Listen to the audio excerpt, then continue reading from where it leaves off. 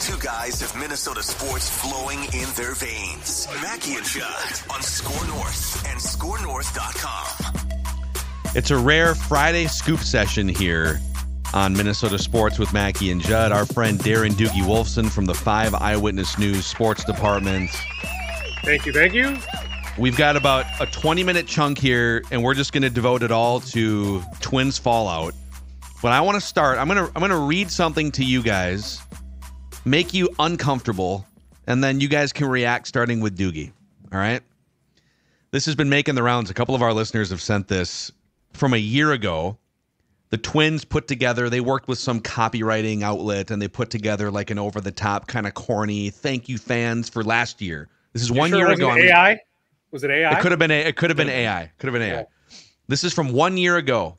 Thank you, fans, for believing. Dear fans, this season was different. It started with a promise and a lot of chatter. Trades were made. Trades were questioned. Stars emerged. Vests were worn. Backwards. We clinched. Now the other cleat drops. The drought, 19 years. When faced with the weight of history, did you abandon hope? No. You believed. In every high fly near a foul pole, in every triple-digit heater, in a band of promising rookies who graduated to the show, in all the ups, the downs, and pun-incoming curveballs this season threw your way, you watched, listened, even traveled cross-country to catch your Twins. That's what made this season different. Imagine what next season could be. Imagine spring training has already started. Actually, don't imagine, believe. Twins. So that was from October of 2023. It was approximately 2 weeks later that Derek Falvey went on the record, which was always baffling to me, to say that payroll was being cut and likely cut significantly. And that began the downturn for this entire season. The Comcast fiasco. I'm telling you, blame gets spread all around. But I understand it. Piggybacking off our conversation from Thursday, I get it if Rocco Baldelli gets fired next week. I continue to hear zero chatter on that front. I anticipate some level of change. I just haven't heard that Rocco is going to be fired next week. But Judd, and it continued last night, right? You know, grabbing defeat from the jaws of victory 7 or 8 times, a 90% win probability going back to that Texas game many weeks ago and thereafter. 7 or 8 games where the win probability was 90% and they somehow lost. We saw it again last night. When something like that happens, there has to be a fall guy. And so I would get it. If Rocco Baldelli gets fired, I completely understand it. This is the type of season, this is the type of meltdown that gets a manager fired. I'm just telling you, Judd, I just have not heard that sort of steam. And to me, the blame gets spread all around, but certainly on Rocco. Oh, absolutely. And look, they have no choice now. Like they have no choice. They have to do something, and you can't put out a press release on Tuesday saying David Popkins has been relieved of his duties as the hitting coach because no one's going to care. This crowd, the fan base that's left is mad, and they're correct. Now here's the conversation though, and I've alluded to this previously, but we've seen it again in 2 of the 3 games in this series. You're playing the Marlins. Sat by Declan last night. And I spent most of the game raging, not about the Twins, about the Marlins. One of the worst, most inept, bad news bears pieces of crap I've seen. And you lost. This team is checked out. This team has checked out. In the most important time of the year, they are mentally gone. You know, you can say what you want. Well, they're just not that good. They're just not that good. I mean, Carlos Santana is wandering off of second base on that Jeffers bunt to the point where the first baseman catches the ball. He got the ball. He stopped and looked, and the guy at second is there covering the base, and the first baseman, like, stares because he's like, there's no, oh, there is, bang. Carlos Correa doesn't hustle down the line to end the game last night. Carlos Correa gets doubled off inexplicably. Santana. No, 2 nights ago. Oh, gotcha. On the fly ball to left. This is a series against the Marlins. So we can say what we want about fault, and I agree with you, Dukes. It goes to everybody, but when you are this checked out, it has to fall on the manager, who I think is just basically shot every bullet he had to try to get this team back, and they haven't come back. And now it's literally a death march at Target Field. But do you think, and I know this is probably rhetorical for this group here, but do you think with where this franchise sits right now, 2 collapses in 3 years of epic proportions, the fans have spoken? I mean, Dukes, I put this out for these guys this morning on a Wednesday where a bunch of teams are fighting for playoff spots at home or top seeds. You got teams drawing 50,000, 40,000, Tigers 33,000, Astros 33,000. The White Sox drew more fans than the Twins on Wednesday, looking to avoid their 121st loss. Like, based on where this franchise is at and the public speaking by not showing up to these games, do they have a manager problem? Like, I don't know. Like, I'm not saying that they shouldn't make a move there, but that's the thing. Oh, God, yeah. I mean, look at the TV ratings, too. So it's quantifiable that way as well. Because to me, Corey Provis continues to be as good as it gets. I've got the baseball package. I watch way more games than I should. Corey is top-notch. He was so good last night on the Jeffers failed bunt. Yeah. Thank you, Corey Provis. He called such a wonderful game. Just look at the TV ratings the last few weeks, including this week. And so, yeah, it's wide-ranging. That's why, to me, it would be unfortunate if Rocco is the fall guy, because it is vast. It extends so far. I'm just telling you, I would not fire Rocco because I don't want him to be the guy. Would you fire Derek then? Like somebody, like they have to do something. That's my point. Like, if you want to blow them all out, be my guest. But you can't say, well, we like Rocco. I mean, that's very Pohlad like. We like Rocco and we still really trust Derek. And you know what? We're gonna fire Pete Mackey. You can't do that. I'm not saying that I think that Rocco is solely at fault. I'm saying if there is not a head on a platter by Monday or Tuesday, you supposedly try to right size your business. I can tell you right now, if you don't make a significant change, I can take your business and put it in my trash dumpster for Wednesday pickup if you decide that you are going to polish up the pitching coach job. This is not I like this guy and he doesn't deserve it. Everyone deserves blame. I could fire everybody. Hell, I could fire as Declan said. The Pohlad should probably sell the damn team. But at the end of the day, we can't sit here and we're trying to parse apart, well, who deserves this and who deserves that. Somebody has to be offered as the sacrificial lamb for what has become a complete joke on the floor. The Miami Marlins did you. They're awful. I think they're worse than the White Sox as far as what I saw. Hey, grand solution. Mark Lowry, Alex Rodriguez, Michael Bloomberg, buy the Twins. There we go. By the way, you keep bringing up hitting coach Hopkins, pitching coach Mackey. Well, what about the bench coach? So Jace Tingler was the manager of the Padres. Look at that collapse from 2021. No, you're right. Then he's here for the Twins collapse in 2022. He's seen a lot of collapses. He's still here. I'm not blaming him solely, clearly, but it's to me, it's actually hilarious that Jace Tingler, 3 out of the last 4 years, a part of, especially 21 and this year, like historic collapses. That Padres team in 21, I'm telling you, mirrors this Twins team in many ways. Maybe their collapse began a touch sooner, but my God, that's why I get it. I'm telling you, Judd, if we find out on Tuesday or Wednesday that Rocco Baldelli has been relieved of his duties, I'm not going to sit here and say, that's BS. What the heck are they doing? I would get it. I'm just saying, to me, it would be unfortunate if he's the fall guy when we can split blame all around. Ownership, front office, yes, Rocco, coaches, and certainly a number of players.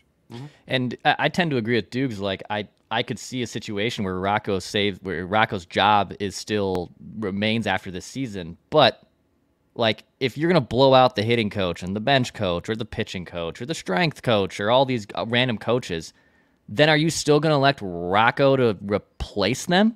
Like, that's also, if you're just going to blow out random other guys like the bench coach and hitting coach, he would quit then. That's who where gets he say would. Exactly. So at that point, if they say, come up to Rocco, hey, Rocco, we want you to stay, but hey, we need to make some changes on the base coaches and your bench coach, then Rocco's, okay, can I pick them? And then if they obviously say no, then why would I manage? Why would I stick around here either? I know Royce threw out the idea that maybe he quits. And I wouldn't blame Rocco at all if he quit. I actually would not blame Rocco Baldelli at all if on Monday he says, you know what? I'm good. I don't want to do this anymore. By the way, he get another job in the near future. May not be Sure. immediately, but like if Rocco is gone one way or another next week, he'll work again as a manager. All right. So let's backtrack for a second here, though. We blame a lot of folks. That's fine. Mm-hmm. All right. You guys tell me, at least Doogs and Dex, why does Rocco deserve to keep his job? Because it can't be, well, he's just not to blame. There's a lot of blame to go around. Why does Rocco Baldelli deserve, like, it? The Pohlads can't say, well, there's a lot of blame starting with us, so everyone keeps their job. Why does Rocco Baldelli deserve to keep his job?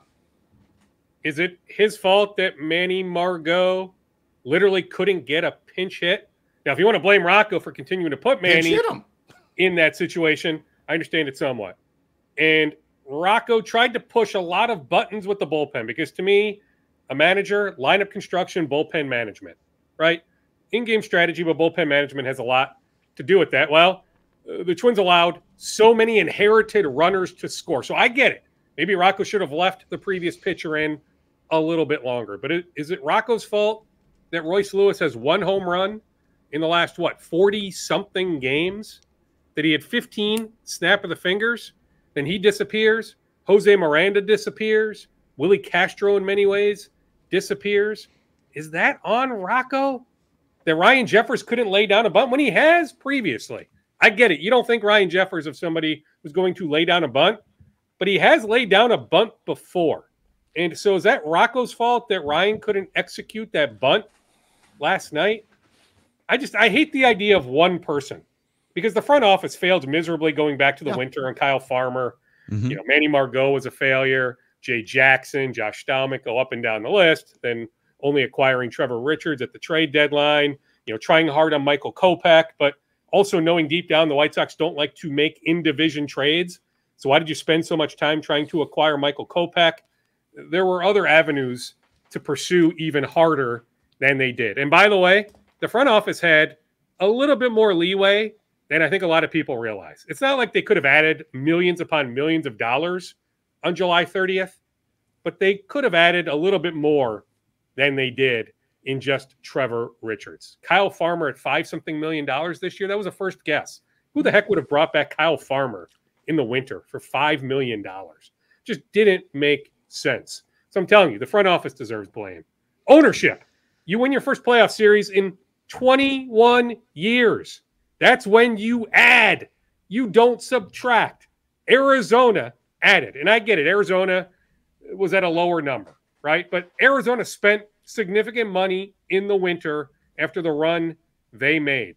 That is the path they should have taken. Go pursue another starting pitcher. To think you could have Joe Ryan, Bailey Ober, Pablo Lopez each make 30-something starts, that Chris Paddock was going to pitch 150-something innings this year. Like, no. All of that wasn't realistic. So the expectations the front office had in the winter just didn't make a whole lot of sense.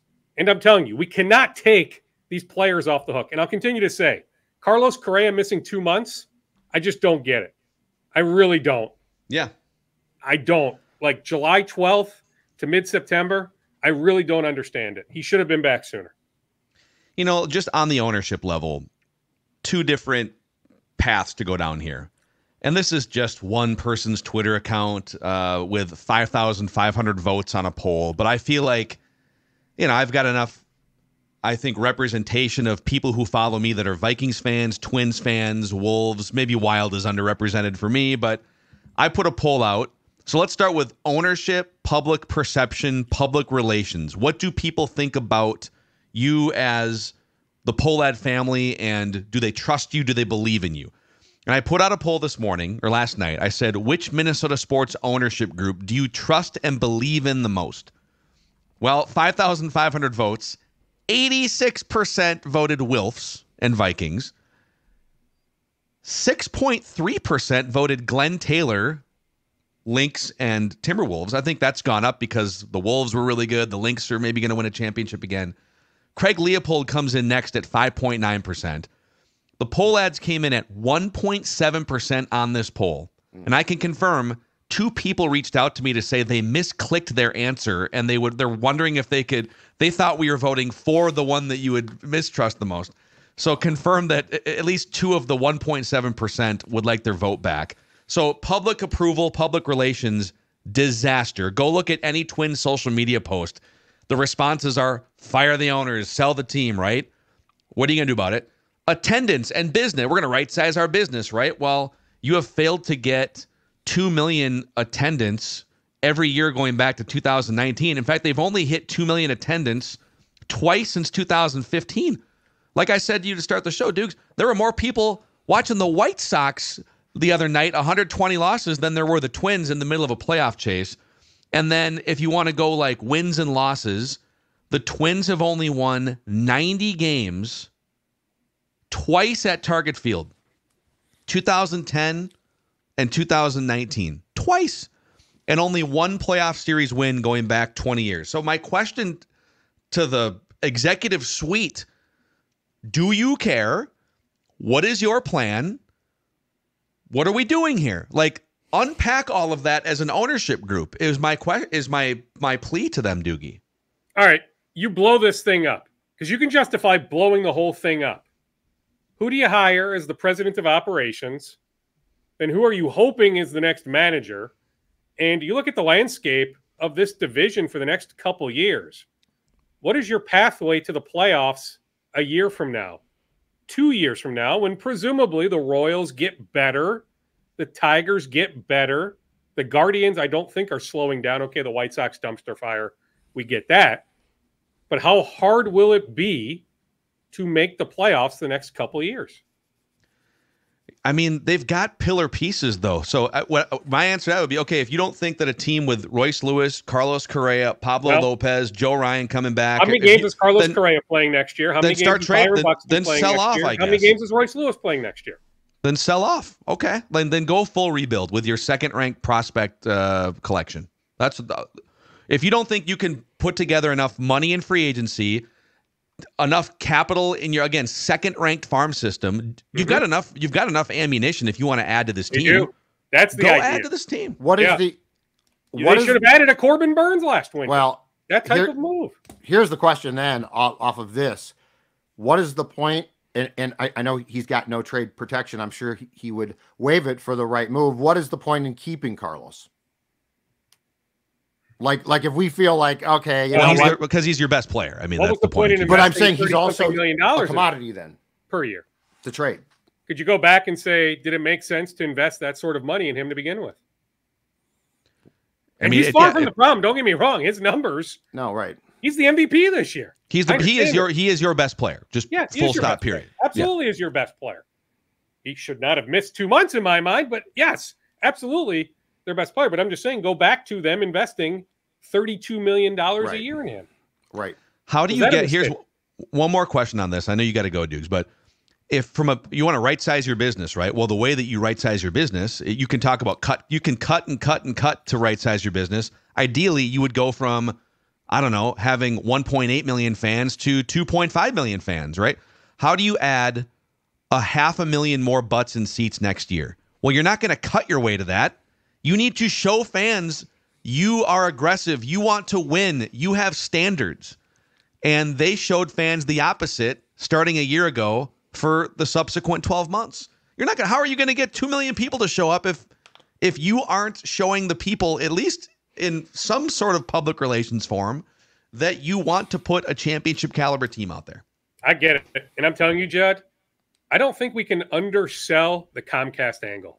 I just know so many people that once the Twins were lost off Comcast, they tuned out. So that's when apathy set in.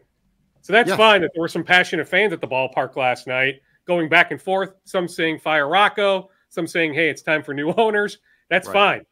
I know a portion of the fan base that completely tuned out middle of the summer. When they were playing well. That's the other thing. We forget that. They were red hot. They went, on May 1st until August 3rd, they were out of sight, out of mind on easily the biggest cable carrier in town with, because the best record in the American League over that stretch from about. And you might say, Doogie, you might say, well, yeah. You know what? Okay, but young people don't watch Comcast, and you're right about that, with no streaming option.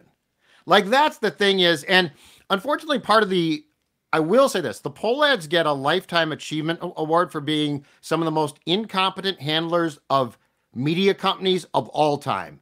I mean, Victory Sports was also a disaster. You're in the Metrodome. You decide we're gonna bilk more by creating our own network while you're in St. Paul trying to get a stadium. The public said, hold on a second here. You want us to build a stadium, but we can't watch your games? The legislators said, why would we approve a stadium if you guys just pulled your games off? I mean, the level of incompetence from thinking that you could play a Sonny and Cher song into a Twins game. Like, there's some, their incompetence on media runs far worse than their incompetence on baseball. And right now their incompetence on baseball is high. I mean, at the end of the day, if they're going to keep the team, they need some people who tell them the truth.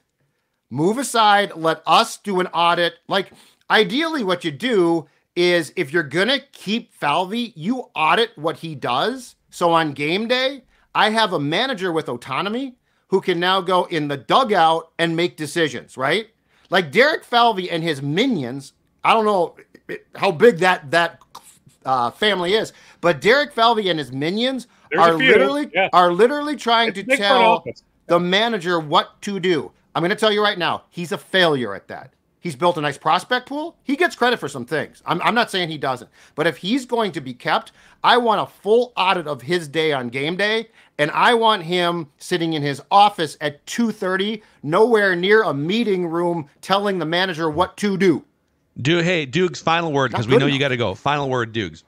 Well, I mean, I appreciate us spending 20 minutes on this, 25 minutes plus. I mean, this is still very much on my radar. So even though I'm suggesting I've not heard Rocco is going to be fired steam, trust me, it's what I'm working on more than anything right now. And hey, I get it. I'm excited for Sunday. It goes back to what we discussed on Thursday. Ivan Pace Jr.